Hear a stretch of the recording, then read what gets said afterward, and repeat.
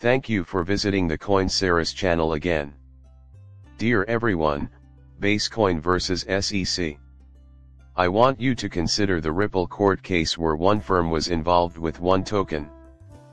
SEC was unable to maintain consistency in their account and was caught on multiple occasions making things up in court. It made me look foolish.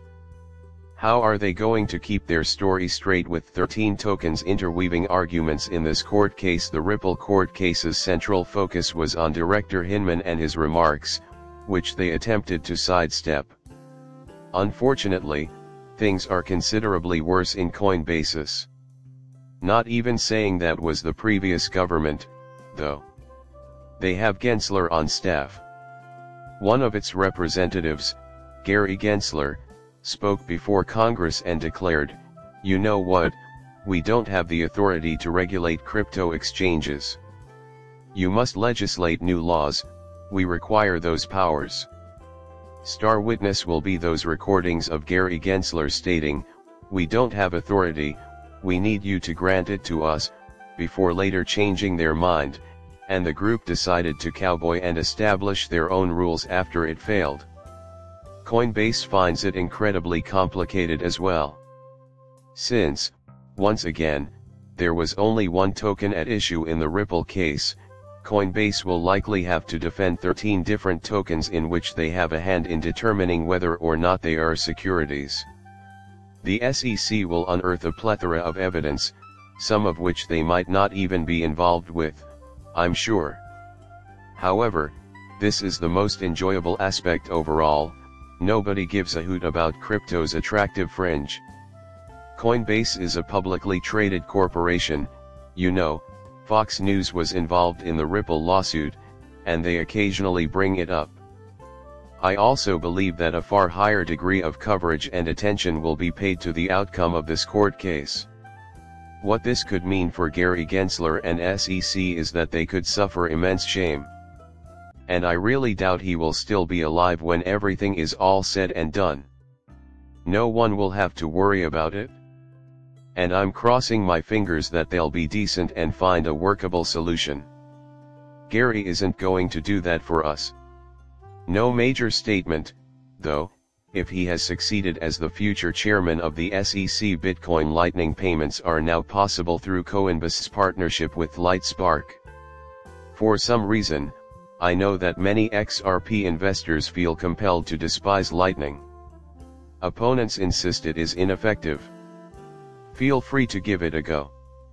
Give Lightning a go, and download Stripe. I can't stress enough how great it is. Nothing wrong with it? Yeah, it's not going to work for every single application.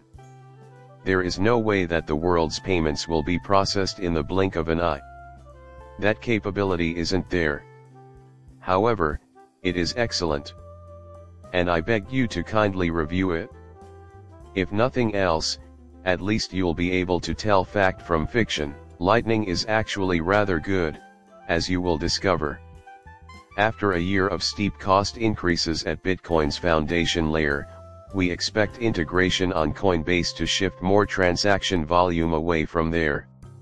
Having one of the largest US players include rapid payments is going to help drive adoption, in my opinion. According to Coinbase CEO Brian Armstrong, 108 million customers will soon be able to take advantage of what might be quicker and cheaper Bitcoin transactions as the company integrates Bitcoin's Layer 2 network.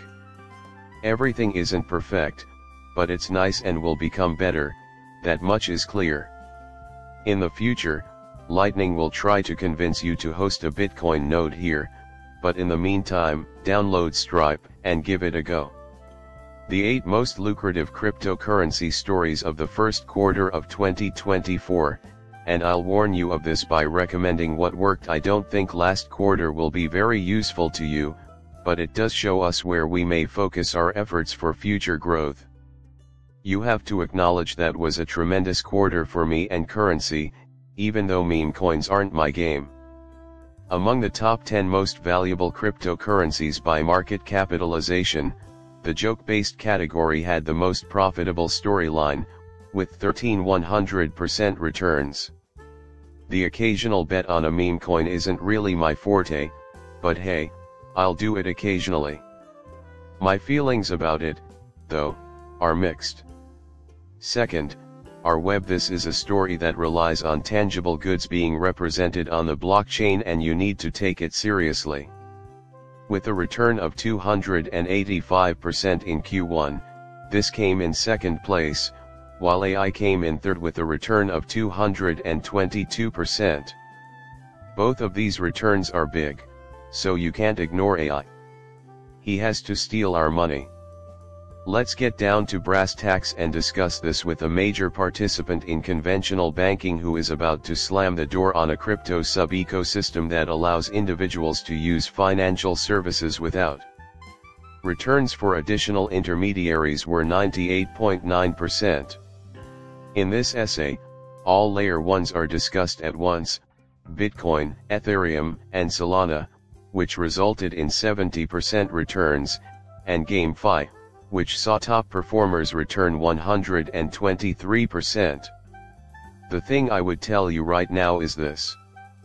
During the bulk of the bear market, I was constructing positions on the layer 1 smart contract blockchain, but I'm not a fan of the lump sum narrative.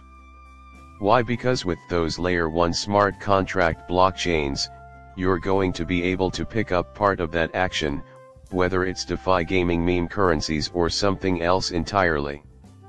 It's like a vast net, where you can catch practically every newly minted cryptocurrency. One of my portfolio's weak spots is gaming, which is something I really should work on. It's not an area I'm very knowledgeable about, but it might be one of the most quickly embraced for practical applications. You know, players are accustomed to putting monetary value on virtual items in games, not to mention how much logic it makes. The more we go ahead, the more integration you'll notice. Tokenizing real-world assets is something we need to discuss on the channel, therefore we'll have to recruit a gamer to help us out. We observe BlackRock's liquidity flows, securitization, and their locations.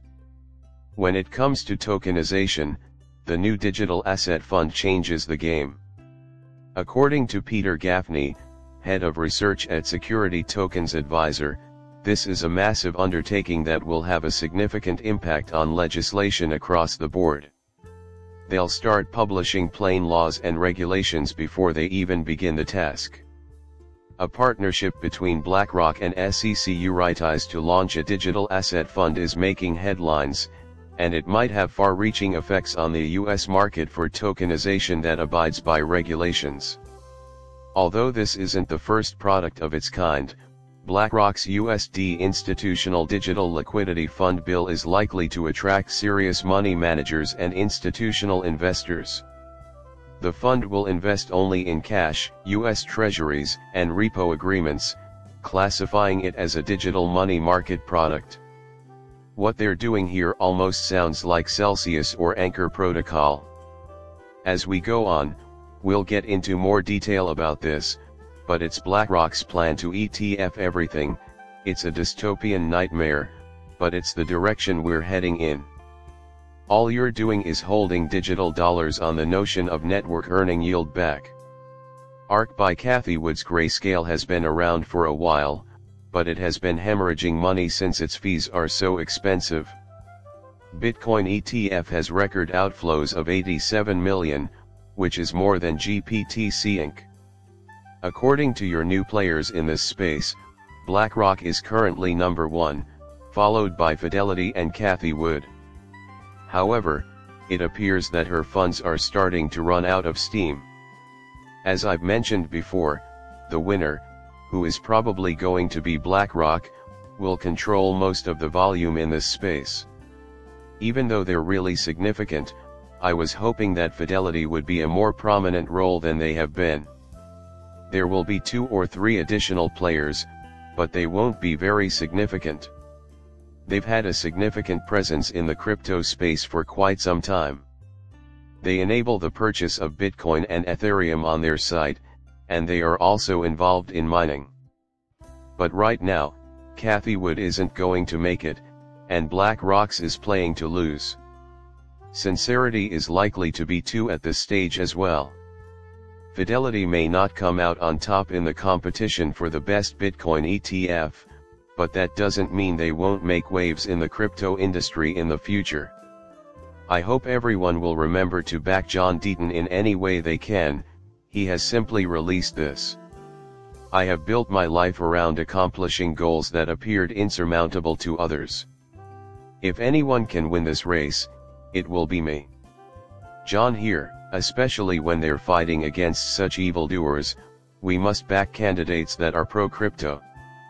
Forget about cryptocurrency, Elizabeth Warren. All the rest is secondary.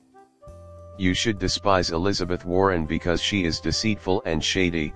She must be removed from office. If John is the one to help her retire comfortably, I will be content. Try to spread the word and do what you can. If you can donate to John, that would be fantastic. You must cast your ballot for him if you reside in Massachusetts. Considering the current state of the cryptocurrency market, Bitcoin down roughly 1%, we should all do all we can to boost our own. Ethereum XRP experienced a decline of almost 3% on the day. Looking at the big picture, Solana is down 3.5% compared to Avalanche, which is 3.5%. About 3.5% of Cardano's value has been lost. As you may have noticed, I made a previous comment a few videos ago in which I mentioned that I'm going to sit on Flare until I find a purchasing chance. Flare is one coin that's about even on the day but up over 16% on the week.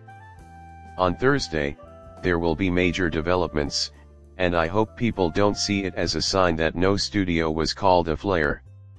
I hope it keeps going up. They're creating a lot of value. I got lucky and got in at a reasonable price, so I can indulge in Flare, get rewards, and stake. In my opinion, the best course of action is to do nothing and wait for opportunities to present themselves. I can't promise that the price will drop any further if it isn't Flare, which it could not be. When there are several significant events, it's okay. I will construct the wine collection in another location. That in no way implies that Flare will be seeing any sort of price drop in the near future.